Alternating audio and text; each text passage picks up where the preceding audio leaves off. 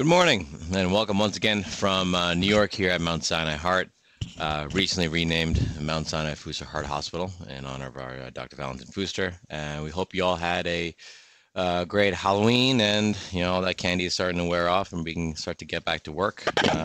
Here we are back at Mount Sinai. Today we have Dr. Krishnan, and soon to join us will be Dr. Guja with a really fantastic below-the-knee case involving some orbital atherectomy. So guys in the lab, let you take it away. I think his mic is off. Oh, my mic is off? 1 second. There it is. Better. Yep. Can you hear me now? Great. We got you. Thanks again, Raman. I mean, again, like you reiterated, or you stated, I'd like to reiterate our heartiest congratulations to our Dr. Fuster for this incredible achievement and this incredible honor to obviously call our own Mount Sinai Heart now the Mount Sinai Fuster Heart Hospital, which is really incredible. So we're so happy for Dr. Fuster and so glad to be part of his team. But now we've got a great case, and of course, as you know, Raman, I mean, New York with traffic. Unfortunately, Dr. Guja is just running a few minutes late. He'll be joining us. So we have a great case. We're very excited to showcase this case, as well as to demonstrate, hopefully, the orbital atherectomy, like you said, in this patient. So without further ado, let me introduce my team. Obviously, Dr. Guja will be here shortly. To my right, we have Dr. David Song, who's our interventional fellow, endovascular fellow, excuse me, this year. Our nurses now are Mark, who's behind me, and then Minu, who's actually documenting, and then we've got our techs today with both Damien and Habib, and we have a really excellent team, and we're very excited to show you this case. So, David. Good morning, everyone. We have a good case, like everybody said, about a below-the-knee CTO intervention or orbital atherectomy. So this is an 81-year-old gentleman. He presents with bilateral lifestyle-limiting claudication that has become progressive to ischemic rest pain, left versus right, with less than 1 block of activity. He is a polyvasculopath, has had a previous cardiac intervention before, and has had a previous peripheral intervention with a left external iliac stent back in 2020. He has hypertension, hyperlipidemia, and diabetes. He currently continues to smoke. That is something he is currently working actively on to stop, but he is still smoking. He's on good medical therapy. In terms of his non-invasive vascular diagnostics, we have ABIs that are 1 on the right and then 0.76 on the left. There's diminished and monophasic waveforms as we move down the leg. In terms of arterial duplex, it's from an outside facility, but shows that there is significant below-the-knee disease bilaterally, worse on the left. We actually have previous diagnostic angiograms. In terms of the aortic ileogram, it shows it's a very calcified, tortuous bifurcation that we have, and the left external iliac stent, is actually still patent. In terms of the left runoff, there's diffuse calcified left SFA disease with a distal popliteal artery total occlusion. There's actually, in terms of magnifying that area up, there's a significant collateral from that distal popliteal artery that essentially supplies the entire lower extremity, including the distal runoff vessels. This is just a more distal shot of the collateral, reconstituting the peroneal artery and also distally in the foot. So in terms of our case plan, our access is going to be contralateral right femoral access, long sheath. We're going to attempt left pedal access with orbital atherectomy and potential PTA. So Raman, we obviously he's an elderly gentleman with rest pain, so we just took selective shots of below the knee. And you can see here we didn't show you the foot very well with our diagnostics that we did, but you can see he has a PT and AT in the perineal. But with that occlusion and his ankle pressures are around 80, to me, it's no reason. That's probably the reason he is in rest pain. He has a very large perineal. He has a great DP coming up. But if you look at, I think I took a shot. No, I did not. Did I? I don't know. Yeah, so if you look at, can I play this? How do I play this? Do hit this button? Yeah, so I just took a catheter down and probed, And I think this is what we all do to cross these lesions and really trying to find out where the ostium of that popliteal is.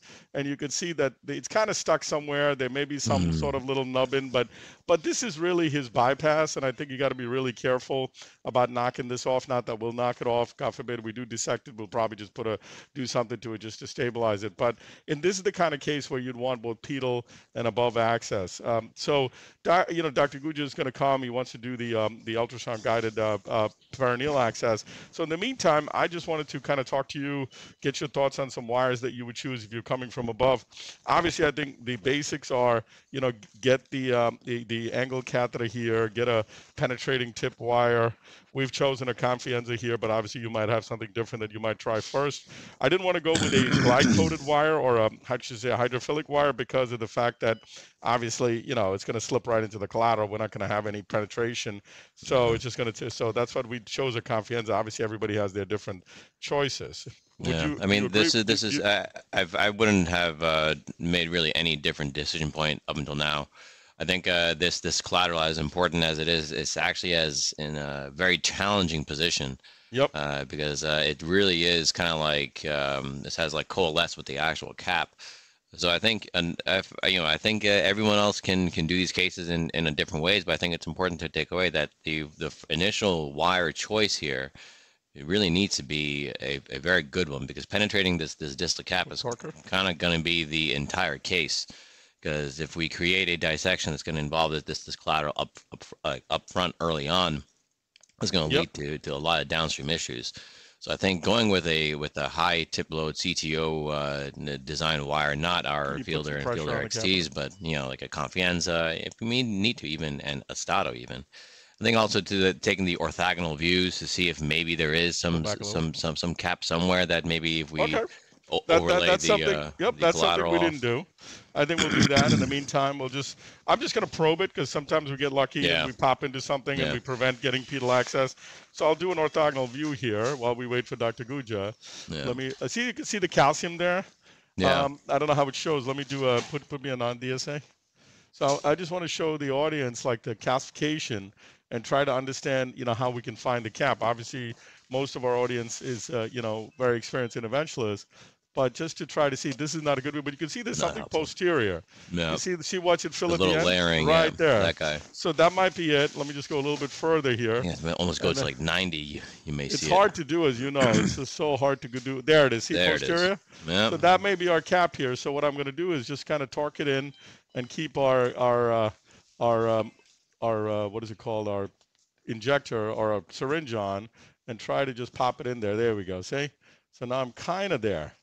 So now what I'm going to do is ask David to hold pressure with my catheter here. And you could take a stiff angle glide. I mean, you could. But here I would probably go with an Ashtato 30. Guys, give me an Ashtato 30. Hold it there, David. Yep. Okay, let me just do a roadmap just to hold it there. Could we move the second screen? I think that would be that's as much as I really like that wire and system for long SFA CTOs. I think for this short occlusion where you have such a physiologically and hemodynamically significant collateral, I think I'd be pretty wary to jump to the stiff glide at this point. Yeah, I agree with you, and I think that's why I go with a really strong 018 catheter like the Ashtato 30. And I think the Ashtato 30 will help us just to penetrate. Once we penetrate, we'll switch for an 018 system, and then do. I mean, obviously I could have gone with the Confianza and then gone to the 30, but I figured, let's try to just go with the real one, because my threshold for going pedal is going to be very low here, because I really don't want to knock off this collateral and waste too much time. Damien, I may need a torquer. A torquer. It should be on the Confianza. So I am going with the Ashtato 30 here, and of course, you know how that is. They always move, and especially in the live case. So let's see. Hopefully, it just pops in. Going really slow here. There is the wire coming. So I'm at the cap now. Hopefully, it'll find a way in. There you go. Well, it went somewhere. I don't know if we're in a good spot here, but I'm going to let it go. It could just be, a lot of times in these kind of things, you have a hibernating vessel, yeah. And also we're in an odd view here, right? So let's let it go a little bit. Now I'm going to come off this. And then I'm going to go to the other view. Watch out. Watch your knees, Yep. David. So now it doesn't look very promising here. So let's see. So let's do another quick roadmap just to give us an idea. So, you know, and there's the problem with everything. You'll always go to the area of least resistance. And we might have gotten into a hibernating collateral, or, oh, we may be pretty good there, I don't Raman. know. No, I like it. It's Look even at making this. it's making the turn. It's Now, making the turn. another question is, you know, I know you like to work with the 035 system up front, but what's your opinions on, instead of going with an 035, maybe going with an 018 angled catheter as opposed to this? You know, it's funny because I dislike angled catheters. I always have, other than the 035. So, you know, to me, I've always felt that, you know, the 018 angled catheters bias you towards one way or the other, and then you get in trouble. I like using the tip of my wire, and the catheter has more support than anything. So it looks like we have crossed here. That's very nice. So we don't now. Dr. Guja is going to be very upset with me. Thanks, Raman. Thank you, Raman. Thank you, Raman. I wanted to thank you for this. But so anyway, we have made it look easy. Luckily, as you know, this is you can never predict on these kind of lesions on how to get through. So now I'm going to try to see whether I can squeeze this in. And hopefully I can get this in. This may be asking too much of this 035 catheter Bulky to sneak catheter, in. yeah. No, it's not going. So Dame, I'm going Yeah. to need an 018 Trailblazer. So I'm going to just walk this out. 018 Trailblazer, guys. So again, so maybe can you go over some of the wires that say an escalation technique? Obviously, we went with 018 quickly. Would you have gone with 018? Is there any particular 018 wire you like in your experience in terms of what you like? Thank you. In terms of what you like to use, and then we can talk a little bit about wire technology and what we like. Yeah, I mean, honestly, for myself, I think it's more about I tend to fall back on a lot of my coronary wire escalation techniques. So I find myself kind of making the exact transition that you did. So talk to us about that. Yeah, talk to us about when you go with the, you know, the Miracle Brothers are there. There's so many coronary wires that are in these labs. So I'm curious on how you choose. Obviously, our lab, we're blessed. We got everything, but a lot of people don't. So I'm just curious on what your thoughts are, and I'll give you mine. Typically what I do is that I'll, you know, it kind of depends on what the cap looks like. I think for this particular lesion, I would have gone with the same confianza to begin with, and go to a SATA 20, a SATA 30. Usually, if I find myself escalating, I would probably have shifted from the 035 catheter to an 018 catheter, just because if the wire, which is like an 018 or 014, it's not having an easy time crossing, an 035 catheter is probably also going to have a pretty tough time. But usually then I've started to kind of adopt some of the techniques I've learned actually from you, is that once you go and you do your up to your 018 or your SATA 30s, and those are not crossing, then to kind of go back and maybe try something different that you didn't try yet. You know, maybe go with your fielder, the Terumo gold wire is a good one. Every now and then, depending on how many times we have crossed through a dissection plane and what I've made, I sometimes may actually try a Fielder XT, which has given me a variable response, and you can use a Mongo in place of that too. Yeah, so can you talk about the Mongo for me? Because I know that this is a coronary wire that our colleagues, Dr. Shaw and Dr. Kinney, use a lot of. I'm just curious about that wire, because a lot of people are speaking about it now in the conferences. Hold on a second. Yeah, so I mean, it's a really good wire, because it's really good for when you're trying to go for like your transeptal collaterals to do retrograde CTO interventions. It's a it has a pretty strong body, but a very soft tapered tip that kind of helps this wire navigate these very long lesions through very tortuous septal collaterals. It's a good wire. I don't find myself rushing towards it in the periphery very often. I think I find myself a little more comfortable with the Fielder XT. Generally, again, not necessarily made for the same purpose, but I feel as if the coronary circulation and collateral circulation requires a few more technically advanced wires, which the Mongo has been able to really provide. But the Fielder XT, I think, for the majority of our cases, for any of these, you know, very tiny dissection, you know, fenestrations that we're trying to get through, usually does do the trick. So is that mostly below the knee, above the knee? Because I think a lot of times our thoughts here, especially, we're very aggressive with 035 systems above the knee and generally tend to go with 018 systems or 014 systems below the knee. So, I've always been like, hey, there's no benefit to us getting through, keeping intraluminal. There's no data that suggests that it's better with DCB. Obviously, it shows whether you're subintimal or not, you still have good patency. So below the knee is where I get concerned. So in the above the knee, let's talk a little bit about above the knee. Do you use 014 above the knee? Don't you use 014 above the knee? Do you use 018 and so on and so forth? Yeah, I mean, generally for the CTOs, it's you stick with the 035 stiff glide system. You just start with that. It's 014. And then depending on whether it's a distal cap issue or so, okay, I have pretty much near 100% success then switching from the 035 to a CTO Compienza, a Stato, you have a Cook? Stato 30 wire or something along those lines. I rarely up front, I think keeping with the same teaching, rarely up front begin with a 014, 018 system. Good morning, Raman. So Dr. Kush has arrived. So question now is, so we're trying, thank you. Damien's right. I thought this was an 014 system. I just hadn't wet my wire. Dr. Sharma would have smacked me if I was doing a coronary. But yeah, so what happened here is, so now we are going, Karthik has arrived. So Karthik, we're able to get an 018, the Stato 30 across the lesion. So I don't think we'll need pedal access at this stage, but we're prepped, obviously, as you can see. So the wire is distal, and we're just having trouble crossing the CTO cap. So the CTO cap is at the level of the no, it's the level of the tibial condyle. I got it. Yep, you can go. So you can see here that let's see if it crosses. Yep, no, it's not crossing. No. All right, we're gonna need a balloon, guys. You know what? Hold on a second. Maybe we're gonna have to use a. You want to change it to balloon for wire and then? Yeah, I just don't want to lose this wire position. I just probably get the wire a little bit further too, no? No, there's a second occlusion, remember? Oh, yes. So there's a second occlusion. I don't want to go with this really difficult wire into that second occlusion. We could, but I just want to see. Want me to see if I can push it a little bit? Yeah, well, you can try, but it's not going. Okay, sir, hang on. Go ahead. This actually may be a good time to maybe load up, take out your catheter and go with a Guidezilla to get some more proximal support to help you push the catheter through. Yeah, but you see, I think you're absolutely right there, but I just think that at this stage, it's just, I think a balloon maybe of that proximal area might be better, or we can switch for a 014 wire. I just don't want to give up my wire position, as you can imagine.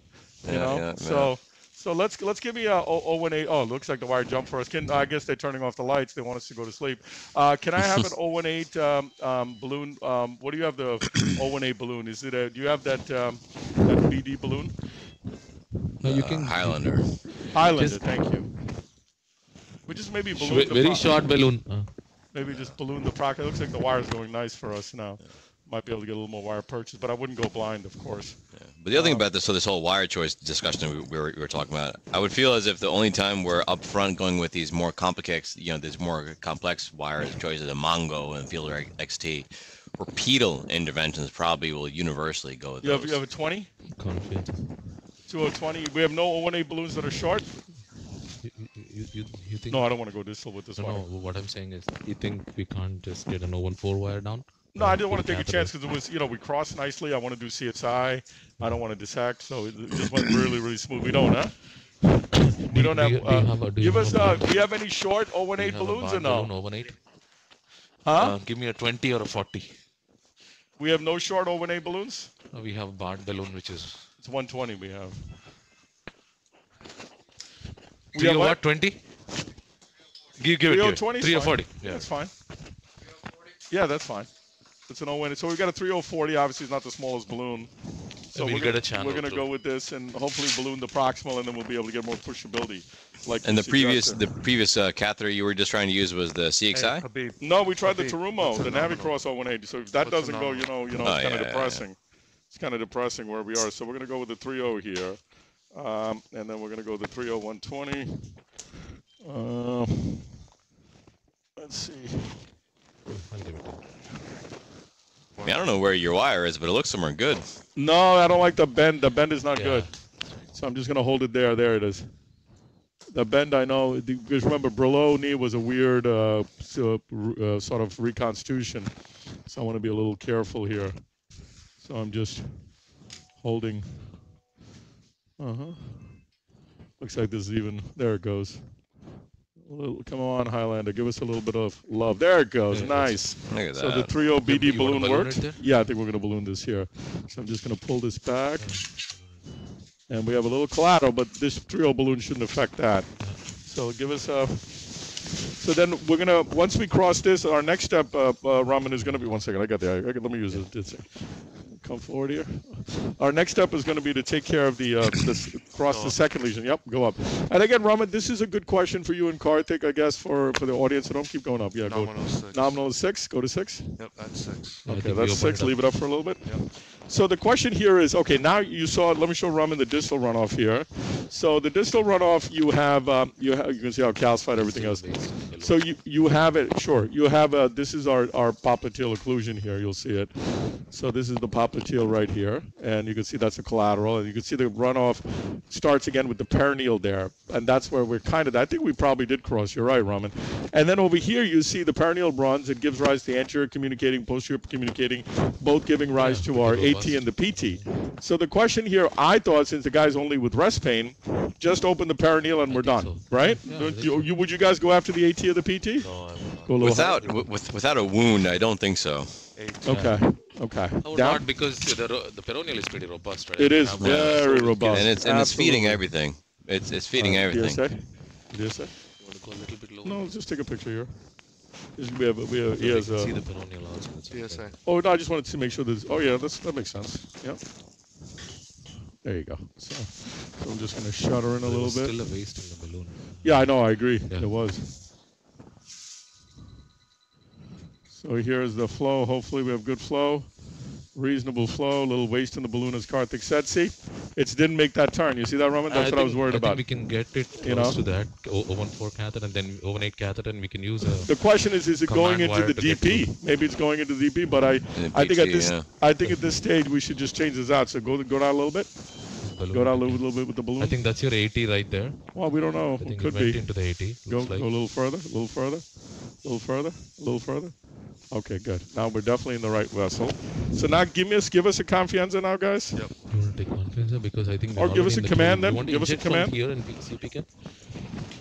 So we're going to take an injection through the balloon, and then decide on the command. You know, we can just wire it. Well, the worry is it a collateral or a channel? That's what I worry about, because this guy obviously nothing is acute here. It's all chronic, and the issue just becomes what are we dealing with. So let me just show you here. Oh, little movement. Yeah, looks like channel, no? So I think that is the AT. Yeah. So let's get into this first with the command. Okay. So give me the command, and then we'll balloon the perineal, and then decide whether I think I agree with you guys that we just leave the AT alone unless the wire just slips in. I like command. Command is a great wire. I think it will make that back. Yeah, the wire introducer right here. Okay. So guys, get us an IVUS, and then we'll decide on the CSI sizing, and then we'll decide what to do. So as you all know, just a little question to both of you. What is your thought on Abbott's acquisition of CSI? Obviously we've never been a big CSI lab because we just haven't. And the point is, just curious on what do you think? You think it's a good choice for Abbott to get CSI? Not, as you know. I think it's a great choice for it. They didn't have an atherectomy device before. Right. Now they have it. Right. So I think all they have to do is acquire. Well, now they have Life BTK, right? No, they have the robotics that they're using, and now Life BTK. So, any thoughts on obviously the trial and how that's going to implicate in your practice, Raman or Karthik? I mean, as of now, unless there is a robust data on Life BTK, I don't know. Well, no, the paper was just published. I know. Yeah, I'm just saying, once. I mean, I think it was a proof of concept study that showed that there is evidence of this bioabsorbable scaffold system that is going to actually be, having some meaningful improvement in below knee disease, and I think it's beginning to show that there are, as long as we continue to ask the right questions and use the right systems, that there is a good chance that we're going to finally have an impact on the below the knee process. As of right now, we really haven't. I think this is a trial that was well designed. It was multi-centered, and I think it definitely showed that there is some hope in the future for true below knee interventions and actual outcomes. I think regarding your question about Abbott and CSI, I think the problem is that they took a device that I think has a pretty high learning curve, when a lot of people also have other atherectomy devices that they use more often. As we said ourselves, we have everything in our armamentarium, including the OA, but it's not one that we routinely go towards. I think a problem that we don't see in the coronaries as often, we see a lot more in the periphery, is based off of the size of the crowns, despite what we use, even with the filter that comes with their wires and everything. There's still a lot of embolization. And I think when you're working in cases like this, where you have one major tibial vessel runoff down to the foot, embolization is a big deal. I agree. I agree, and I think the runs have to be very slow. I think a lot of stuff. I mean, we'll do IVUS and we'll decide, obviously, but this is something that you have to be very cognizant of, and it looks like this is an issue here. So we might have to go to another view here. I bet you if we go to another view, we're going to see something. What's your knees, Karthik? Oops, I hit myself there. Yeah, I know, both of us, right? Okay, let's do, let's see, let's give a little roadmap here. So we have another significant short CTO, which is, again, I don't want to dissect it, because I really want to do CSI and leave it with a nice balloon here to try to get through. I think there's a short CTO there. Looks like a short CTO, as you can see there. So let's see whether we get through this. No, that's not good. That is not good. Balloon a little bit. Yeah. Yeah, there it is. That's better. Now that we're in the wrong area, but that's still at least a little better than where we want to be. That bend will be a. That bend is going to be a killer. So why don't we just let me try to balloon the ostium, and then we'll try to. No. What we should do is, I think we should take a supercross. What do you think, Raman? Supercross will make that bend. Yeah, there's no reason to go that crazy. I think we just balloon the ostium. You're not going to close it. It's a 1/4 catheter. No, but you're not going to close it. If you dissect that. I don't think you're going to. And you can't make that bend, it'll be a problem, right? If you're in the collateral already. No, you're not. You guys have other crossing catheters as it is. No, the bend is what. That's almost like a 90-degree bend, right? I mean, we can go with the supercross, but I don't think it's. I think you just balloon this segment, you'll be fine. Watch this. Yeah, it's not going any further. No.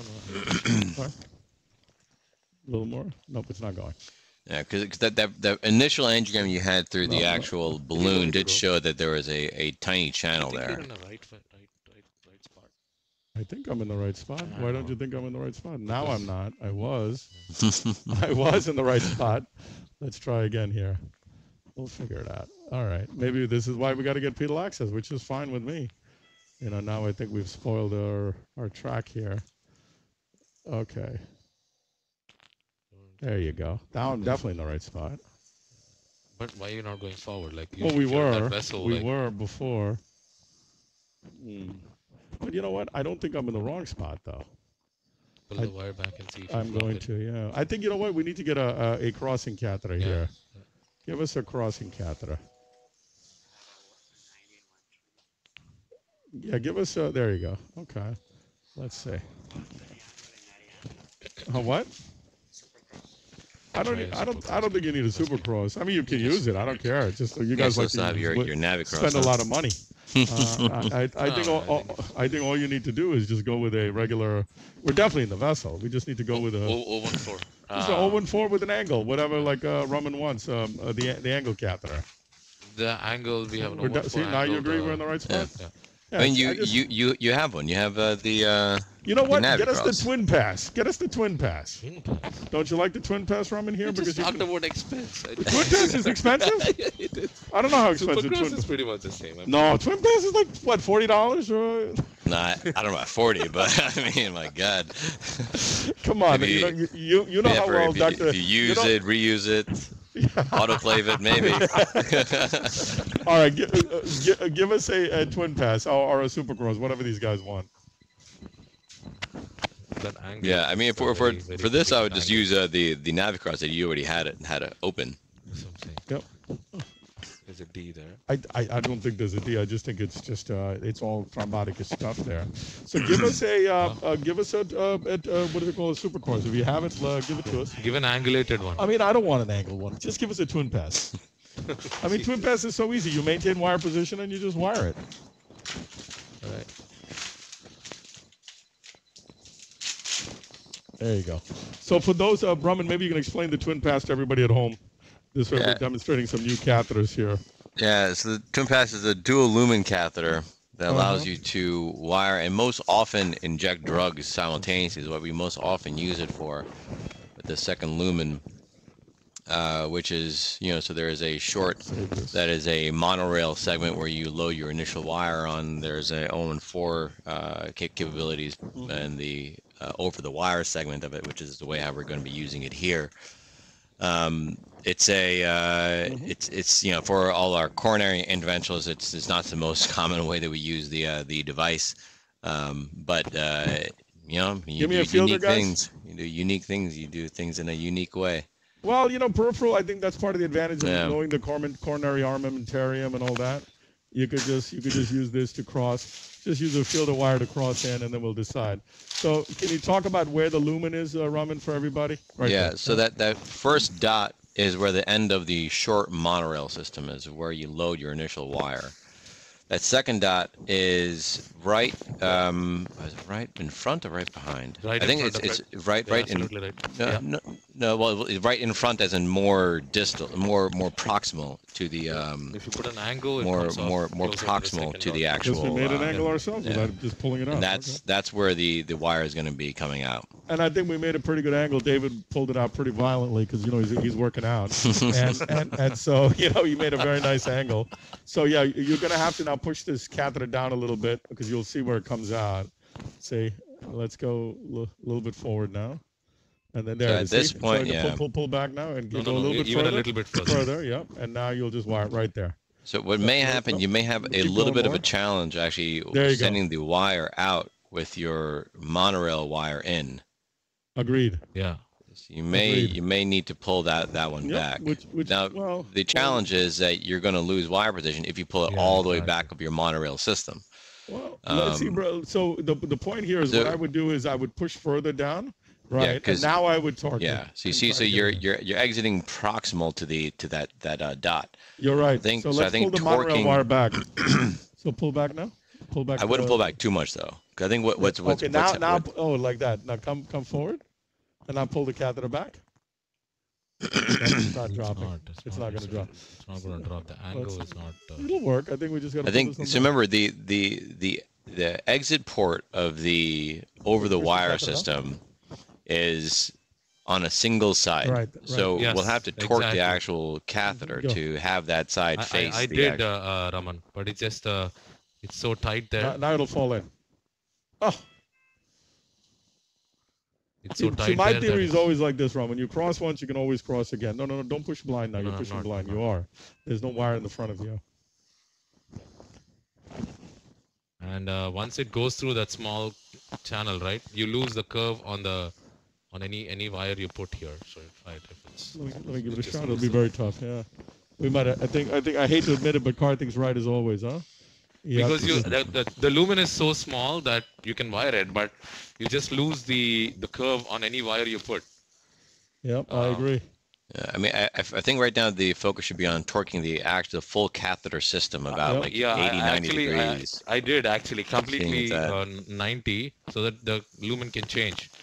I'm torquing now, Roman. Yeah, but the problem is your wire lost its curve. And I was remember like all that rotational force is not going to translate all the way down. Yeah, I mean the twin pass was never meant for this, right? It was never meant to just wire simultaneously. It was meant mainly. Oh my God! I got the old man still got some tricks, Roman. Old man still got some tricks. You guys always forget about the old man. Mark was rooting for me. I know. All right, here we go. So, all right, we got through now. So now, this is a very, very good point, because I can promise you that there's very few people who use the twin pass in this way. It was a part of the design process was to do things like this, but it has been adopted by the majority of the interventionalists as a delivery system where you can deliver drugs I got it. at the same time. So Raman, now we're through. Now I'm going to do an IVUS. Yeah. So let's give an IVUS, and then we're gonna get the CSI ready. So guys, I mean, obviously, you know, like I admitted to everybody, we're not a huge CSI lab. So the perspective here is, how do you size the CSI? And you know, any thoughts on you guys? We're gonna have the Avid folk help us with sizing of the CSI to give us an idea. Yeah, I think the one issue that we have here is that you already ballooned that pop segment. And I think if there are any amount of dissections, then CSI is off the table. I don't think we'll have a dissection because we were undersized pretty good. Yeah. Let's say you're right. That's why we're IVUSing. But we definitely undersized it significantly. Yeah, let's do the IVUS here. You can see the calcium is definitely calcified. We have our IVUS team here, which really helps us to decide what size CSI to use. And then we'll go close. And especially for that TP trunk segment. Exactly. That's what I want to use. It'll help a lot. Exactly. 1.5 probably will help. Well, again, you know, it's you guys have used a lot more CSI than I have. You know, so I'm learning as I go here. So here's Dr. Guja going down. Okay, now we're in the PT. Okay, so we're gonna do the PT. And so guys, let's do an IVUS pullback now, and just very slowly. So this is in the posterior tibial, coming up very slowly. You can see we're intraluminal here. Here we go, severe calcium, concentric calcium. And then at this level, again, we're intraluminal. Again, intraluminal with severe calcium. All severe calcium, like Karthik said. And then again, over here, just a lot of plaque with calcium. Yeah, exactly. And, it's all just a lot of plaque. A lot of plaque completely with intraluminal all throughout. So far. Yeah. And then coming up. So I would like to do just a simple, quick run. You can see the calcium rum in there. Even here, we're all like intraluminal here, all just plaque with calcium, and then we're gonna come all the way up. Yeah. So I'm gonna undersize my burr. Here, what do you think? That's the collateral. That's the collateral. No, what I'm saying is like right. We'll avoid that spot. Yeah. That looks more like a dissection. We'll avoid that spot there, and then we'll go back. Dissection plane. So we'll start at the level of the mid tibial tuberosity. Or top IVUS. So CSI sizing. Where's our Abbott people? I think they ran away. We need to change it to. Where's our Abbott people? Anybody around? We got to change the wire. Yeah. Give us an 018 Trailblazer. If you're going to be doing this for this and the TPT and the perineal, I'll probably use a 125. Yeah, well, we're going to go with a 125 solid. Is that the smallest one you have? Okay. No, there's a smaller than that. But there's a smaller one. No, that's the coronary one. Let's give us the micro one. The micro one is smaller. We're going to do the micro one. Is 125 is the smallest. Yeah, let's go with the micro one. I think a 125 solid would probably be good for that. A 125 solid. So let's go with the 125 solid. Yeah. Give us a Viper wire, please, here. So again, guys, with CSI, very short runs. Lots of fluid, lots of vasodilators, prep the distal bed, and just do a very, very short run. So obviously we're going to avoid the proximal dissection plane. I think IVUS really helps you to be able to do this properly to avoid the dissection area. So we decided to go with a 125 solid. I'm just going to do it just from the distal tibial tuberosity. I'm going to avoid that first bend there because I think it's too much of a bend, and just get through. So go down now. There you go. That's calcium right there all the way down. So now we're going to get the CSI wire. More. So we're going to get the CSI wire here. Good, very good. So that's plenty. Get us the Viper wire, guys. I'm going to give a little bit of. Yeah, give nitro and all that. Exactly. So that even if we embolize a little bit, it's still. Yep. And whatever you have is fine. Raman, as you said, I'm just giving, prophylactically, we are giving a little bit of vasodilator. What's up? You got the other wire? Okay, good. Yeah, that makes sense. So Raman, you want to talk a little bit about these wires that they give us? These Viper wires are obviously the new ones are very torqueable compared to the older ones I used to use. So. I mean, the most important thing is that you have to just make sure you choose the right wire and the right device length. You know, they're all the boxes look the same. All the sizes on the inside are different. the coronary, the radial, the peripheral, they're all the packaging is the exact same, except there is a small fine print, which is what you have to use to differentiate them all. That's 125 solid. The wire itself is a dedicated wire that's is made for this actual device. Is a pretty stiff body with a short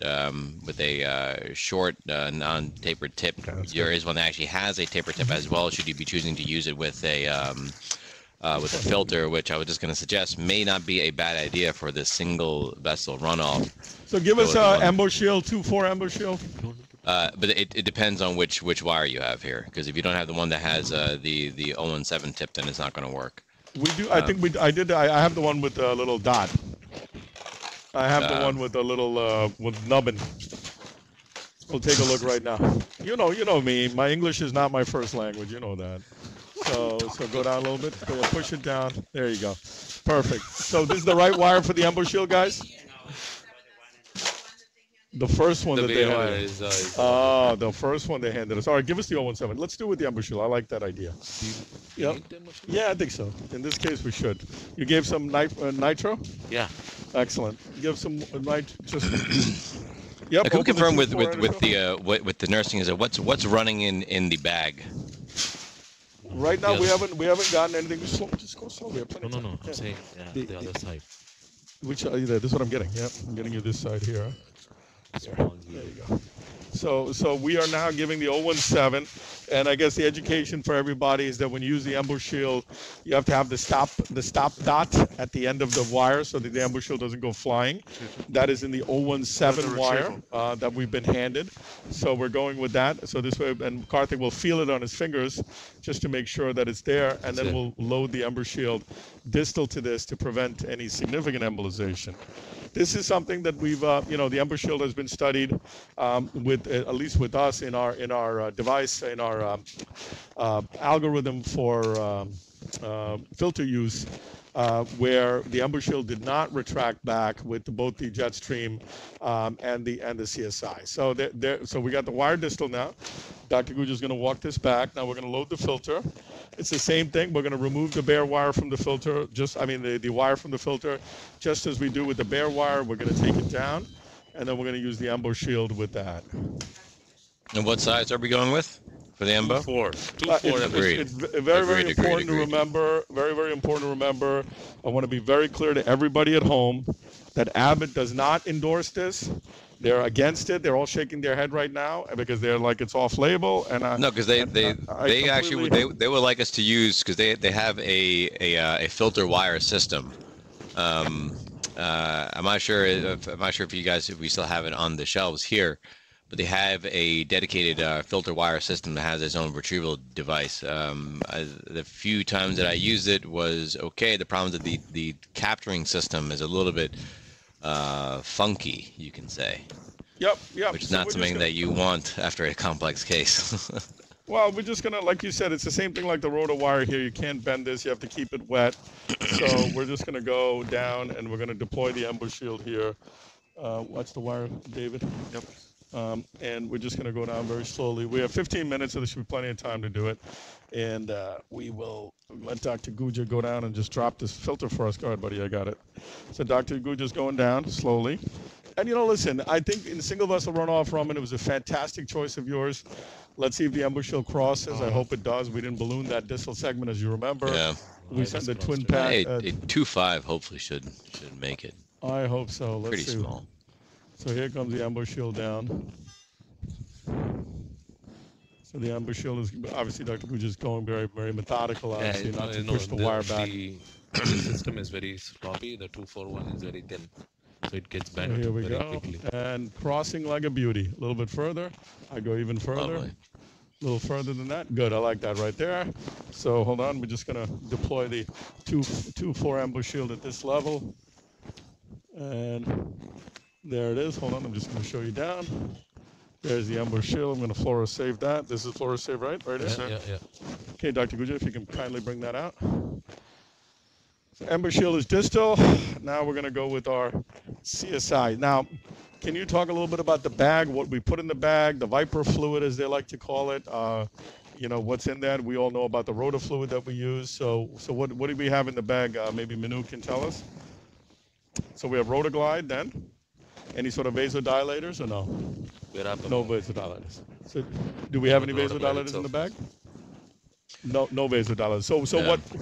So actually, CSI actually has I think they had a small, for me it was an ex vivo study, but showing that we actually, the way how this actual device works, you actually don't need vasodilators. So all they really have is just like some form of a lipophilic solution, so just similar to the Rotaglide that is used here, and just some saline. Yep. So again, you know, we'll go over the burrs here. Karthik, do you want to go over the handles so everybody can see? I'm sure everybody's used CSI, but since I'm new, I'm learning here. You see, this is me. I do one, then I see one, then I teach one. So Karthik, can you let me know? So yeah, three speeds mainly, but I don't know if the lowest one. I think the micro one has only one speed, right? Or all three, but this one has 3 speeds mainly. You go normally you start with the lower speed. I mean, depending on the size of the vessel, it's exactly like we do for the we do exactly like we do for rota. You know, you have a lock here. Now, I mean, rota used to be old, but the new rotors we have, like since last 2 years, pretty much the same. It has actually, you should say the rota is exactly like this. Yeah, they're pretty mimicking each other, but this is again yes. and this has glide assist. This has glide assist. We have thank you for coming, appreciate it. Wonderful. You can always give the wiper fluid more flush it with this button in the middle to flush it if you're doing long segment, more long-term kind of orbital atherectomy, right. I should say. Okay. So again. Well, wonderful. So again, what we're going to do is, again, I've always been a slow and steady kind of guy, so we're going to go slow and steady here. So I know I'm going to avoid the proximal. So the catheter is not here yet. So once the wire comes, we will take it. Okay. It's not.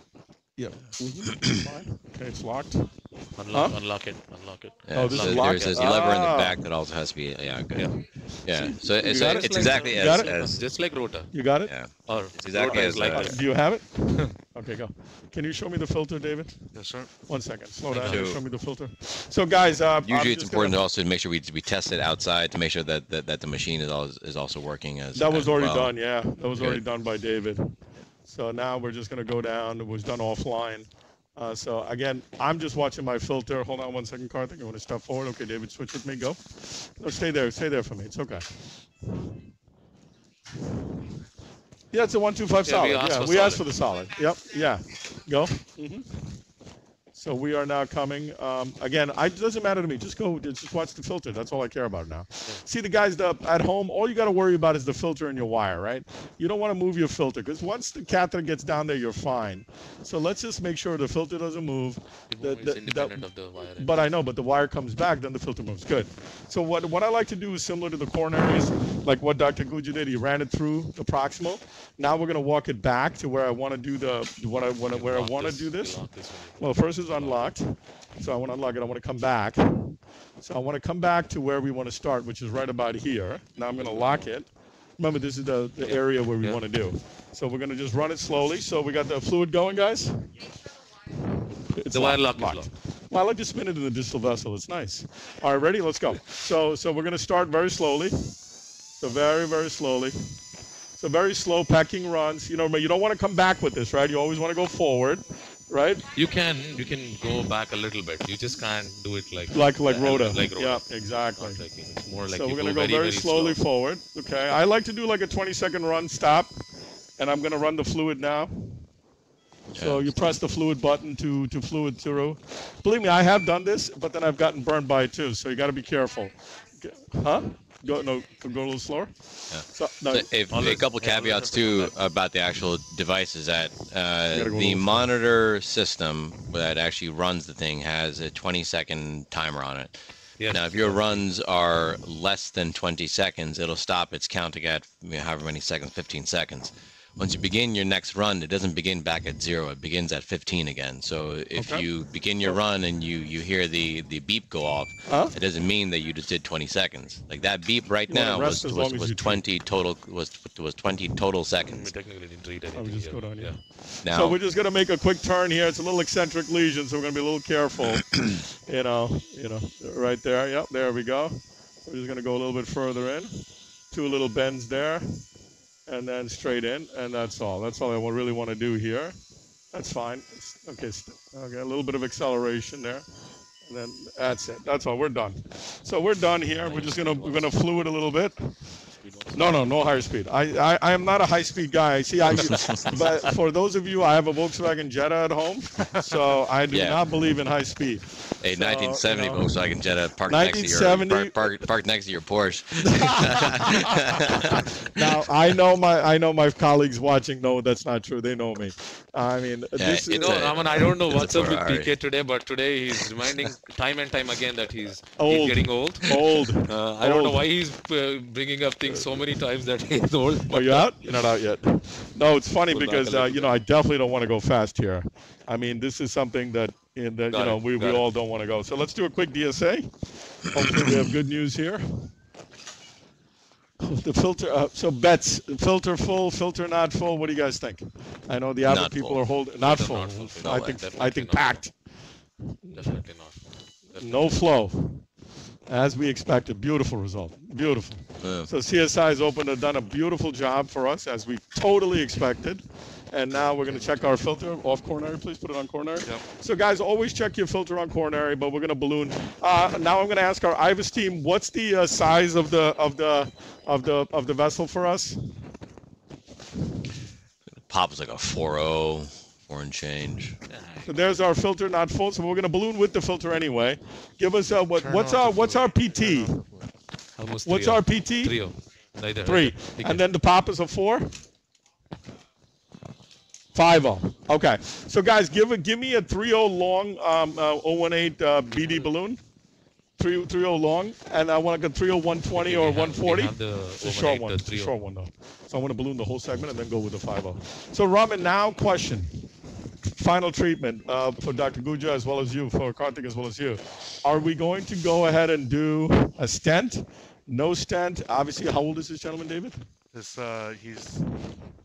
80. He's 80. So he's 80 years old. Not that matters. I mean, we don't discriminate by age. Question is, any thoughts? It's rest pain, not CLI, no wound. I would stent it. Stent which segment? I would stent the TP trunk segment for sure. Well, because it's calcified. Because it's one vessel and it's a robust vessel. We're not going to come back to it. You don't want recall, and we clearly know atherectomy and PTA for tibials is what's the patency rate, so 78%. So I'm just saying he's an old guy, so I don't think stenting the TP trunk segment is unusual. The popliteal, I have no problem. I think based on how that lesion behaves in the right where we had the proximal cap, getting away with the DCB. Thank you. That's my. I would DCB the pop. I think you can see how it looks after IVUS to make sure you feel comfortable stopping, or just angiographic, either one really. Remember, this guy he has rest pain, doesn't have any ulcers that need to be treated, and he has a big DP that is filled by the actual by this perineal system. So if in the future he develops an ulcer, that DP would be a target. The AT also has a good branch coming off it right to where we go. So I would probably see. We can stent excluding that DP segment. I think right where the AT takes off. I think but there's disease above it too. I mean, I totally agree. I would probably say I would DCB the pop, and I would probably do some form of like atherotomy or a prolonged balloon inflation of that TP trunk to the to a perineal. Careful. See, so you gotta go slow, right? So you see how oversized it is. So just I don't like that. I don't like the way that looks. So you can see here it's not fully expanding, and you got a really big expansile segment. Yeah. God willing, we didn't perf. We'll take a look. So what we're gonna do is walk this back to here, and then decide. Yeah. So that's what I was saying, Raman. If you see after the atherectomy picture, I just didn't like the way the TP trunk is expanding. You see that exact segment where the bend is. Actually, I'm in defense of David. That was probably the calcium we were looking at. Yeah. No, David just gave me a smack. He's like, PK, you got to put on your glasses, and that definitely looks like my thing. So you know, I got to tell you that I agree with Raman. Two things here. I think we have an IVUS. We have to start using imaging to really guide us, and I think IVUS guided is going to really help us to see whether we should stent or not stent. I mean, if we have single vessel runoff and we use drug, I think this is good. This is where I think Absorb is going to make a big deal. I think obviously the Life BTK study has shown in short lesions in the proximal tibials, you know, that this is going to make a big difference. So the beauty there is you can put a scaffold and watch the scaffold disappear and continue to have patency. Obviously, if we don't know, you know, the difference between that and UConn and the other trials is that obviously you're leaving it implantable in those trials, but here you're not. So it's obviously a big advantage not to leave it implantable. Now it depends on how they come back at what price and all that other stuff, and whether there's reimbursement. But clearly, that's going to be an issue for us.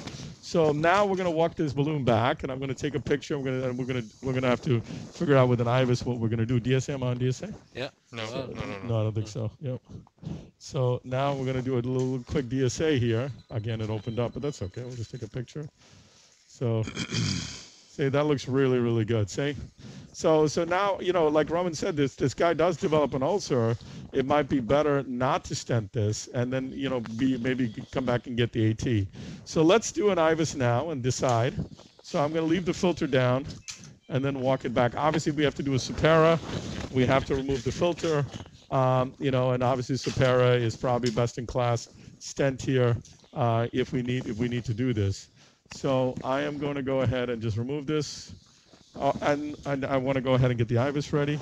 It's an 014 though. You have an 018 IVUS, guys, or no? Yep. Because this is not an 014 wire, right? The Viper wire. Can you just go back to that last DSA again?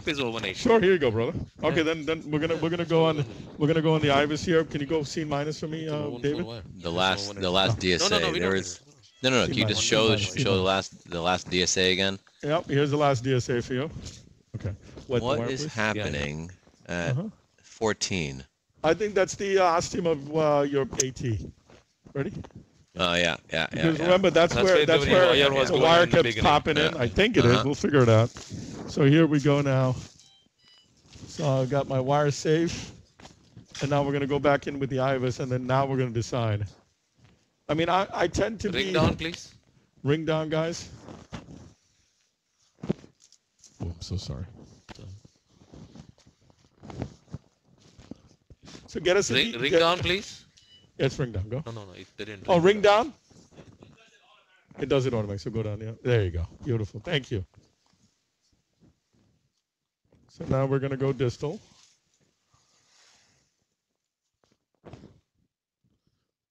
Okay, there we go. A little bit more. Wonderful. We're gonna start our IVUS from here. Record, please. If we can put on the angiography simultaneously so we can see where exactly you guys are. Can you show the angio as well as the IVUS? There you go. Okay. So that's there's your distal with really no dissection. I'm okay with that. Good lumen. Keep coming. There's the ostium of the AT. That's the ostium of the AT, yep. Agreed. Really just a lot of plaque, no dissection. And no dissection, no dissection, no dissection. Pretty good case for DCB, boys. All right, give us a 120 DCB here, Medtronic. I'm just gonna DCB this. That's a proximal dissection cap. But let's DCB it. 120. So I decided on DCB because Roman, I don't want to stent the ostium of that PT. There's no dissection. I think the CSI did a fantastic job. Really much more, you know, how can you say, luminal gain than I expected in this particular case. 120. Yep. Yeah, and that too. I will say you only went at the 60,000 RPMs. I mean, I probably would have gone higher. honestly, yeah. I always believe less is more because you can always go back if you need to. Like right now, we're not happy. We go back to the CSI. It's a very good result for the. Like it does also show that some discretion and ease with this device actually also works. it's okay. We're done with the IVUS anyway. So we're done with the IVUS now. So we're just going to go ahead with this and then decide here. So obviously, again, we're working on the filter still because, look, there's always a chance you can always embolize. And if the embo shield is there, at least you have some filter protection.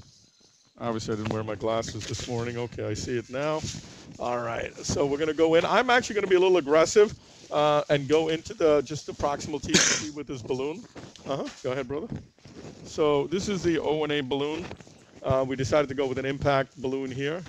So the impact balloon is there. You know, we obviously the balloons all have different data. Impact has data out to 5 years with reduction of TLR, so we tend to use that. Not that you can compare different trials, but I think right there is pretty good. So we're just gonna come forward, go see, give us a little die now. Let's check where we are. A little die. That's perfect. Just gonna check to see that we're not too deep in the PT. All right. Maybe a little bit. No, I like that. I like that right there. Go up. So we're going to go up here, go to nominal. Okay. Slow, Yep, always slow. Going slowly. At 4. It's okay. At 6. 6, slow. 8. Okay, 8. Yeah, that's the pain. And then 10. 10. Okay, that's 10 atmospheres. We're going to leave it up at 10 for 3 minutes. So Damien's running to get the coverage stent just in case, you know. And no, I'm kidding. I think we should be okay. So you know, we came back proximally enough, right? Just. Oh so yeah. We did. Right? We did. We came back proximally enough. Much more than this. Okay. So we're good there.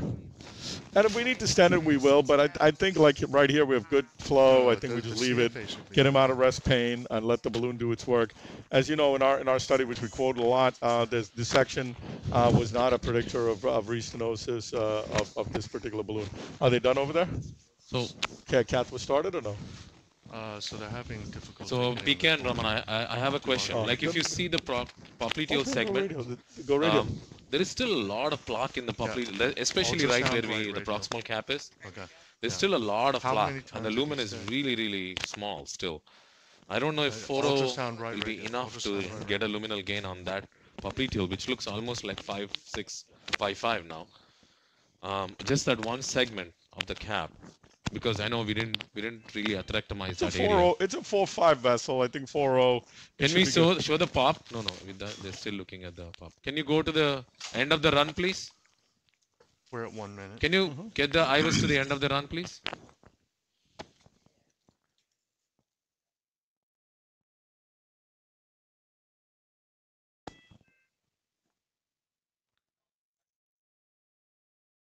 I mean, you also got to think about the syndrome, putting a stent in the pop. I mean, I don't know. I mean, to me, I've got good flow. I mean, I'm going to leave him.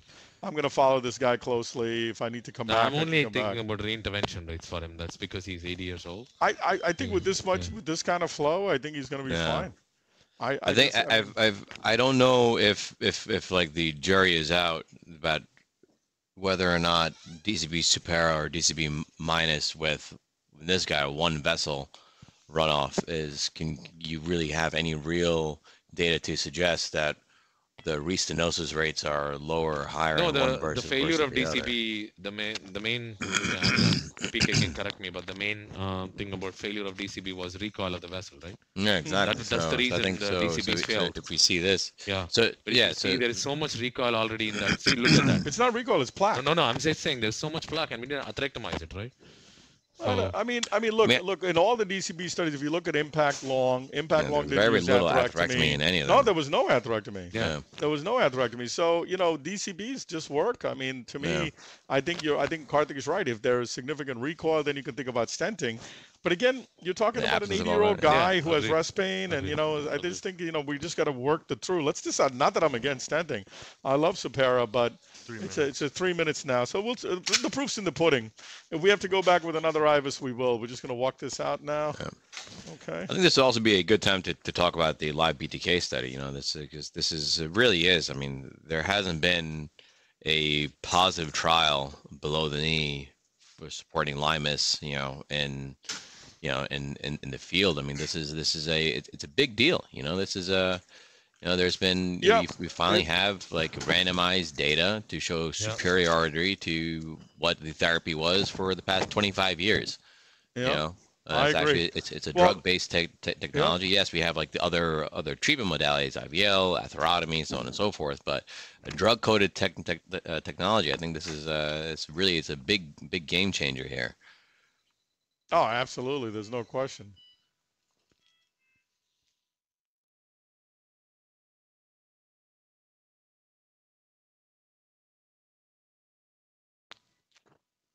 I mean, that's pretty good to me. I mean, we can do an IVUS, but I mean, I don't want to knock off the collateral. I think it's I think we have that collateral. So let's capture the filter here. Anyways. Yeah, let's capture the filter and then pull out the wire and take a look. This is kind of one of those pictures where it's like it looks so good that you just don't want to see it anymore.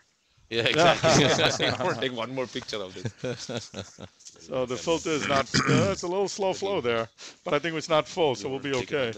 Yeah, we'll get it out with this. Yeah, and then we'll just lose wire. It's okay.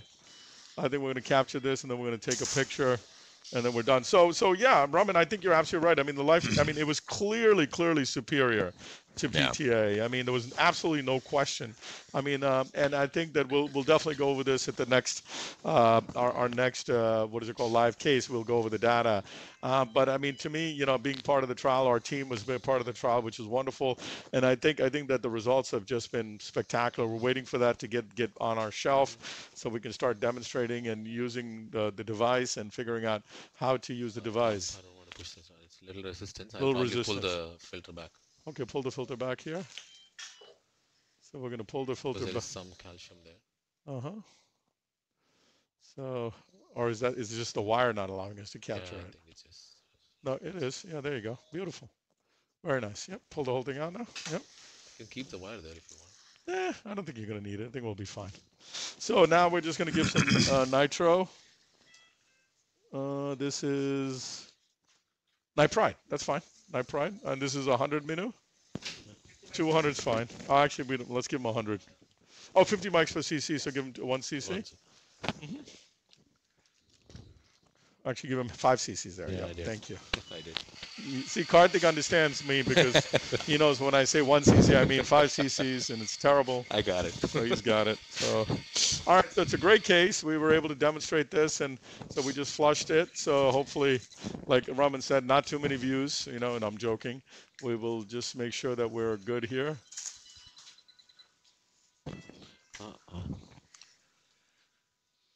Okay, obviously moving in there.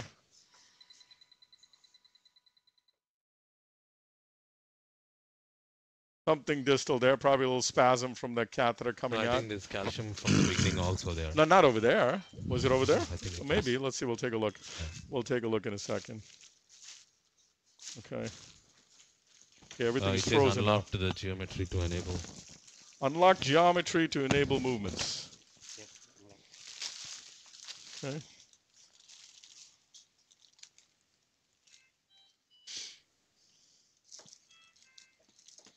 Okay, can we, no, not working? It's working now? Okay. Thank you, Ray. See, that's why you need Ray, you need Ray here for sure. Because Ray would be like, PK, what are you doing? He's moving his legs now. He's doing the dance. Don't move. Don't move. Is Ray allowed to take days off? I don't know. You know, today is a very special day for Ray, so didn't want to say anything. So we said, okay, let's leave it. So there's a beautiful flow. Gonna do it again. So if he was not home today, he would probably be sleeping outside his house. Exactly. So you can see here, there's our AT, PT with the excellent arch. Again, he moved. And we'll just take a better picture of the distal area here that we were a little concerned about, but I'm not going to do anything because we will go look at the old angio because we didn't do anything in that area. So, okay, my friend. Now, Raman, I'm doing what you told me not to do. Taking an extra view. Please don't move, sir. I got it. It's always the reason. There you go. Look at that. There's our dissection. I'm gonna leave it, man. But yeah, I mean, because you rotated around it, I think it looks beautiful. And I'm telling you, that collateral is so important for him. I don't want to touch it. Yeah. So we're done here. And so as far as anticoagulation, anything you guys would do different? Super cool. If he can tolerate it, he would be an aspirin Xarelto for me. Okay. How about you, Karthik? Yeah, aspirin Plavix. That's it. No Xarelto? And I would not give it. Okay, because of the age. Okay. And for me and David, probably aspirin, Plavix, and reason is for the age for the Xarelto. So we're going to come out very carefully with the supercore wire and the iliac.